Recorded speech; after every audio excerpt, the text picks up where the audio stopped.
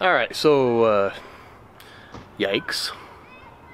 I bought the cheapest hub assembly I could buy on Amazon, and that was scary. We had a really close call at about 60 miles an hour. So, long story short, we went camping up in the mountains and had a wheel bearing issue on the truck. So when I got back, after all of that crap we went through, it was expensive to get everything done. It cost me several days of my vacation. The forest fire scared us out of the canyon. They closed the canyon on us. We had to evacuate, trying to get the logistics of getting this truck back from way down in central Utah all the way back to Salt Lake City. Back and forth. Finally got it here. Got our trailer back. We had to leave the trailer down there. Anyway, it was a mess. All of that during the issue of having my wheel bearing fail on me. Anyway, I spent a whole bunch of money, a whole bunch of time with that whole mess. By the time it got to fixing the truck, I tried to go the cheap route, and that's now costing me more money. It cost me time stranded on the side of the road. Essentially what happened, the cheapest part, I don't know where the part was manufactured. I don't want to throw anybody under the bus. I'm not blaming anybody. I take the responsibility on myself for not buying a quality part. But here's what happened. I believe there's a flaw in the metal that the wheel studs were made out of.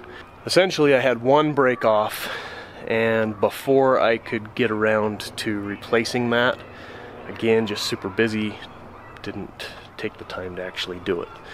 Should have, didn't. I lost the other 4. I've only got 5 total on this because it's a 1500 truck. 5 lugs. I lost 1. I was still driving it. Big mistake. Learn from my mistakes. Don't do what I did.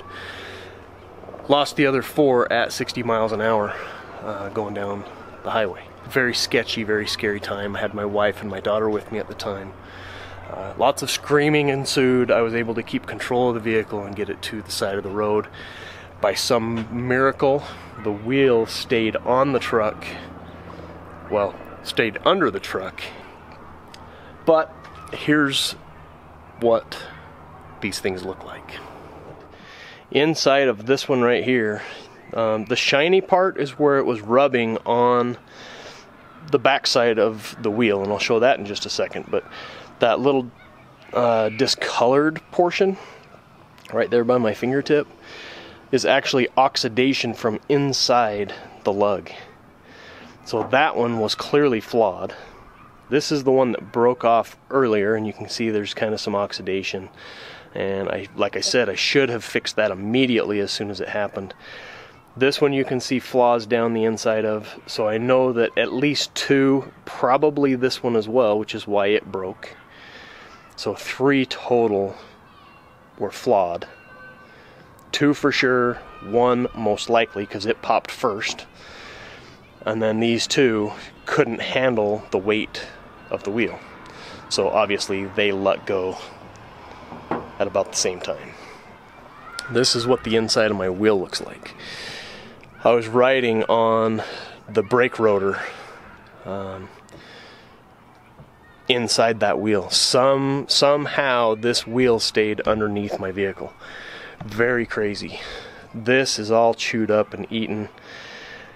I lost several of the weights that were balancing the wheel, so I've got to take this in and get it balanced. But the first thing I'm going to do is wash this, paint it black, just spray paint black on the inside of that, just so that it's so it's new again, right? Better than used, not quite new. That'll be this wheel.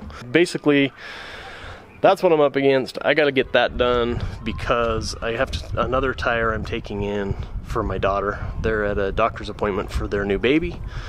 So I told them I'd take that in and get a plug put in it because I have to go take this in anyway. The studs I'm replacing it with, wheel stud installer, Amazon, and another big truck. Let's get busy.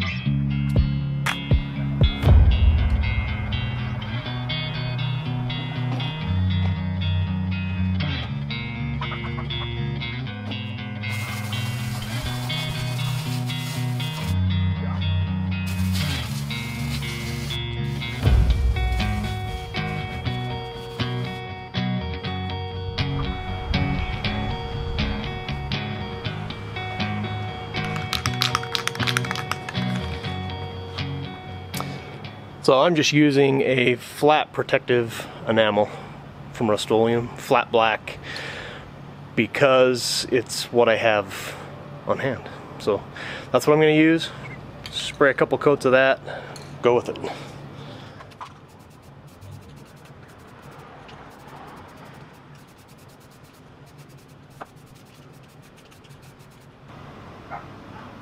Better than used, not quite new. It's not perfect, but it's way better than it was. It's still drying from the last coat, but I got to get this thing to the tire shop, get it rebalanced. Lost several of the weights, so I'm gonna let this sit in the sun for a second while I clean up my tools. Off to the tire shop. Well, now that it's 3 days later, I used my tailgate as a workbench, sawhorses, cutting some shelves for the basement. I got that project done. Today we are focusing on vehicles. We're gonna fix the 99 Ram, get that back on the road. Let's get this road worthy one more time. Alright, well, no idea if that was recording any of that or not, but I'm ready to put the brake calipers back, or the brake caliper back on, but brake pads, basically doing a brake job. See those cracks in there? Those are stress cracks from when the wheel popped all those lug nuts off. Definitely replacing the pads.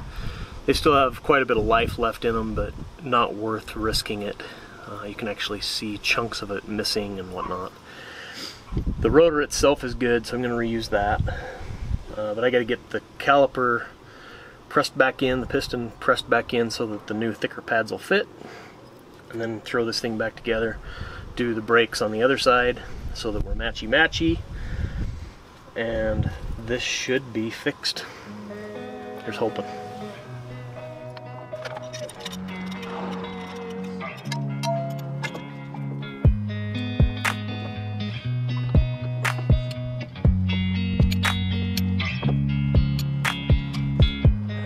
As far as that's gonna go. Thought I remembered that going flush, but maybe not. Getting quite a ways. We'll give it a go and see what happens.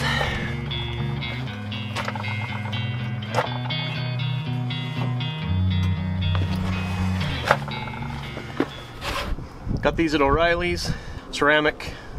Not the most expensive ones they had, but like the second one down from the most expensive. They should be good. I do like the ceramic pads. They're quieter. They don't tend to squeak as much from my experience.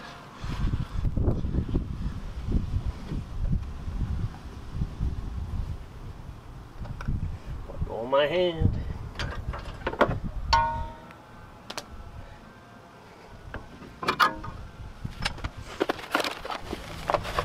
I didn't even know this when I bought them, but they come with all the new bushings and rings to reseal the pins, so I might actually do that.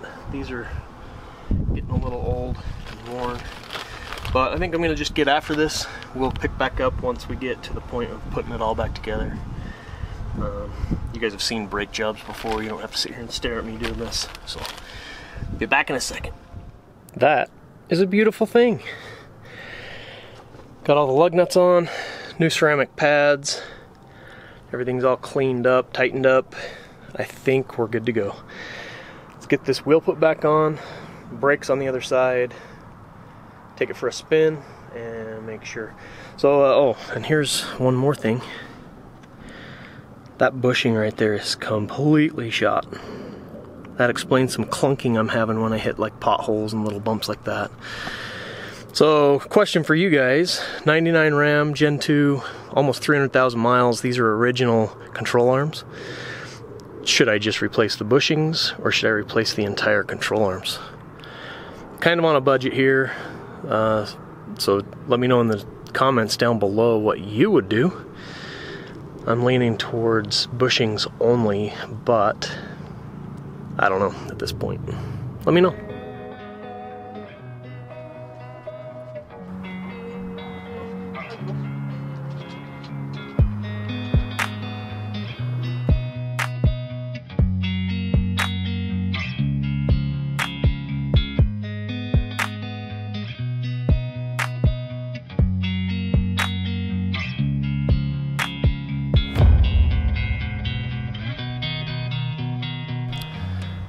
Alright, finally got it all put back together.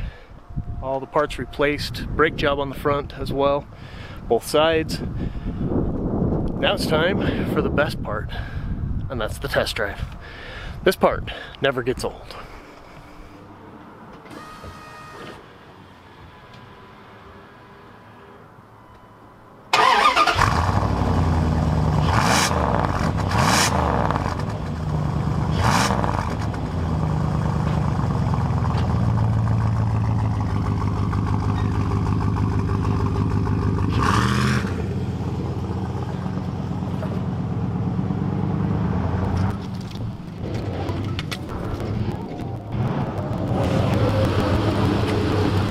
Well, that's perfection. It is fixed. Be sure and like, subscribe, share, do all the things. It really helps me out. I really appreciate that. Also, be sure and follow me on Instagram at DIY Home and Auto. I post a lot more things than you see here on YouTube. It's a lot quicker to take a quick picture and post an update than it is to edit a video, that sort of thing. So this is a little bit time consuming, but I'm back. More videos coming. Really appreciate your patience, and I'll see you guys in the next video. Thanks.